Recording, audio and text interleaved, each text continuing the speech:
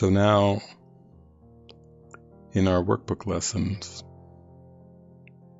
we have reached a fundamental, basic idea that Jesus tells us may be particularly difficult to believe at first. I see only the past. And this idea will be very important in our awakening, because this idea must be first acknowledged before an experience can come that is beyond this idea. This idea is so important that the preceding 6 ideas, the first 6 lessons of this workbook, are all based on it. So you might say it is a very fundamental step on the seeming ladder of awakening. There will be ideas that will come along that may seem very radical, like the script is written, an idea that will come along that can seem very perplexing to students of this course, but actually that's just another form of this lesson, number 7. I see only the past. So when we say I see, it means I perceive. I perceive a world of images, a world of sequenced images that seem to come one after the other in what seems to be called daily life, in what seems to be a very linear cosmos, moving from past to future in that direction, in one direction.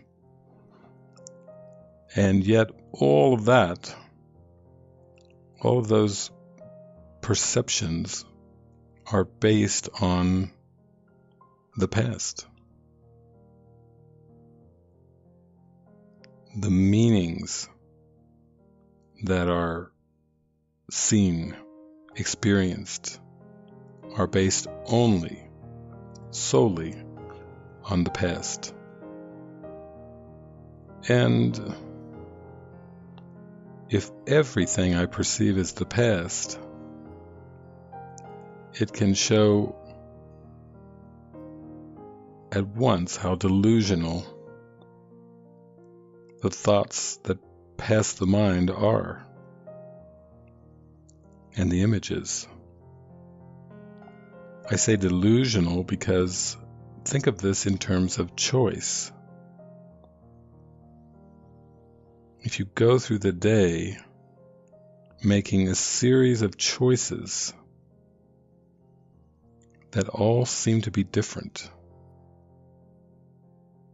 choosing this over that, choosing to stay or to go, preferring one thing over the next, watching your eyes be drawn to one thing instead of another thing, planning the day, having a schedule, following a calendar. All of these things presume that there's something going on other than the past, that there's something actively present and actively unfolding in the direction of the future. It presumes that there are different locations in time and space, different increments of time, some much shorter and tinier, some much, much longer. And all of these presumptions rest on this belief that this world is somehow dynamic and unfolding. It can seem like an adventure to not know what the future is. It can seem like a mystery. Yes, even a mystery. The world can seem very mysterious. But even the belief that the world is a mystery is simply a denial of the lesson for today. I see only the past. For what is mysterious about this idea? There's nothing. Nothing mysterious. You could say to yourself, I am looking upon the past. All I'm witnessing all throughout the day is the past. I'm trying to decide between what is past and what is past. All the choices I seem to make during this day, choices seemingly by a person, are all past too. That takes the mystery away. They used to say the human body is very mysterious and wondrous. No, not actually mysterious or wondrous if it's just the past. Such an emphasis on different body parts and parts of the script. The good parts, the better parts, pursuing the better parts, pursuing a better world, a better life. What does that mean if it's all the past? How can you pursue what is already past? Like a cat chasing its tail. It looks funny when we see a cat chasing its tail. We laugh. We think that is so silly. But what is it that's going on up out of bed and off in hot pursuit of the past? What if all my future goals are the past? What if my ambitions are the past? You see, it starts to get simpler. Everything starts to become very, very similar. As I open my mind, open, only to rest and settle into a very relieving thought. I see only the past. Now, the ego may have a reaction to this idea today. It may actually say that this is absurd. That if this idea were true, if this time idea were true, then it makes a farce of the human condition, a total farce of the human condition. It's almost like having a million angels laughing at the same time at all the perceived problems and difficulties and struggles because of this idea. I see only the past. And when the ego says this is absurd, then let's pause a moment and reflect how absurd it is.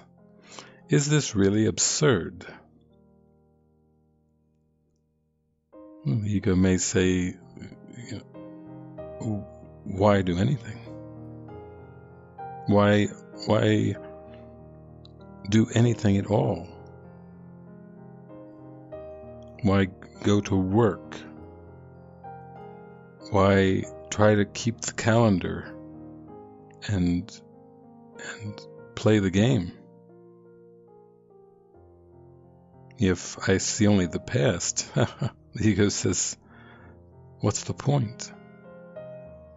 But embracing this idea, opening to this idea for today, is the point.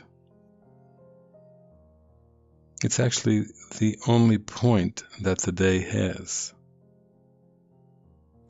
And if you are succeeding in embracing this idea, then you will begin to see that you have no problems at all. That all the problems that you thought you had today are all hypotheticals. They're all based on the belief that you can somehow choose your way through time and space, when actually you can accept this idea and enter the gateway to the atonement and on to the kingdom of heaven. And this is also a beautiful entryway into divine providence. Because think of it, if Jesus Christ wants you to fully accept this lesson today, I see only the past, and will give you the means and everything you need to accept this lesson today, I see only the past, then everything that you need to accept this idea is already given you. The ego may say that if you accept this idea, I see only the past, that the world will come crashing down around you, that you're just through, you're just finished, you've just thrown in the towel of being a person, of being an achiever, of being an accumulator, a possessor. But don't you want to throw the towel in on that? Have those things ever brought you lasting peace and happiness? So we are joined today in this idea. I am so very, very joined with you in throwing the towel in on this linear progression of what I call the past past and the future past. Let us stop these silly games of trying to divide time up into dualistic ideas such as past and future. God is not a God of duality. God did not create linear time, and God did not create the past and the future in some illusory little squeezed moment that's in between the two called the present. No, the present is not between the past and future. That's not true either. The present is before time was. Before Abraham was, I am. And the glory is that anything that seems to have been linear time is not worth the power, the attention, or the investment of the mind. We need no longer hold on to these foolish time ideas.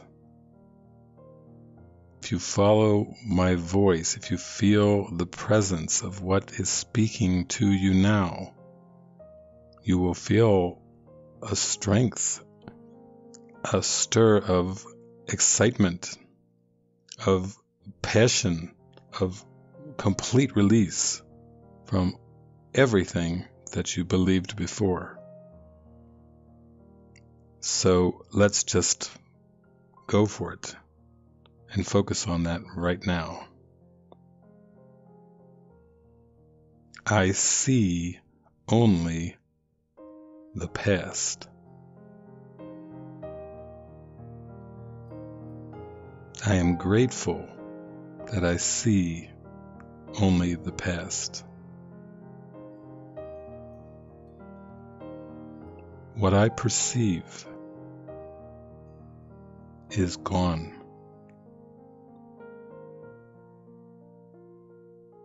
Happily, so very happily, I see only the past.